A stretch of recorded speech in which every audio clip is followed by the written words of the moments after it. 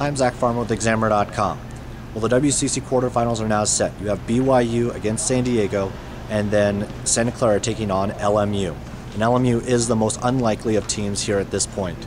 They are the 9 seed, and they've already beaten the 8 seed Portland and the 5th seed San Francisco to get to this point. And what's even more, that 1-15 team from the regular season, that LMU team, their one win in the regular season came against, guess who? Santa Clara. So this is going to be a big test for not only LMU but also Santa Clara. LMU is coming in with all of this momentum, and a lot of it is coming from the offensive side of the ball. They finally get consistent contributions from players other than Anthony Ireland. You're getting Ashley Hamilton involved.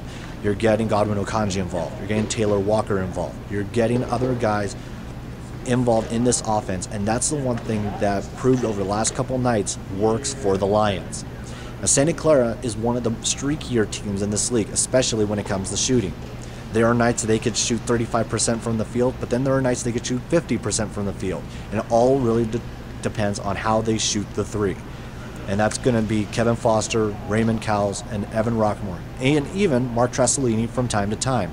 This is a team that relies heavily on the three, and if they're on, they should have no problem beating LMU. But if they are off, this could be a tough struggle, and you could see a 9 seed ending up in the WCC semis against Gonzaga.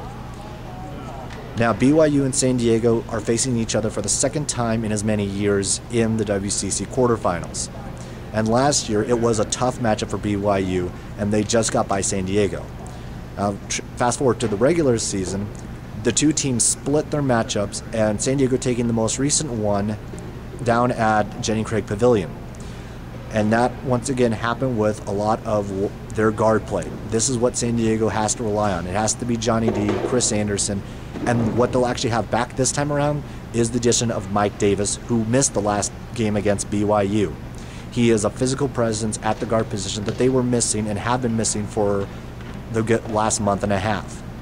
If San Diego is going to beat BYU, they're going to have to get guard play and have contributions from their bench. For BYU, it's really going to come down to keeping Brandon Davies out of foul trouble, keeping him on the floor. Will also be getting Matt Carlino to give them something consistent and not turning the ball over, which has been an issue from time to time.